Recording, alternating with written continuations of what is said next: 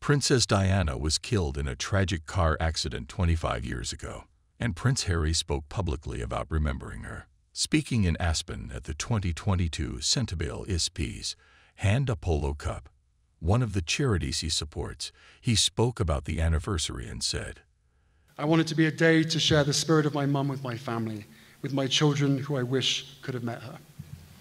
The end of his speech by saying, "I hope we can remember my mother's legacy by recommitting to those that we serve, whoever and wherever they may be." The Princess of Wales, with no doubt love being remembered for her charity work. Stop.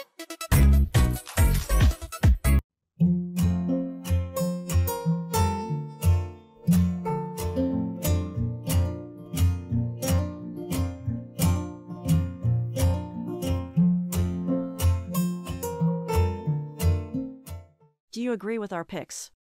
Check out this other recent clip from LMT Infinite channel.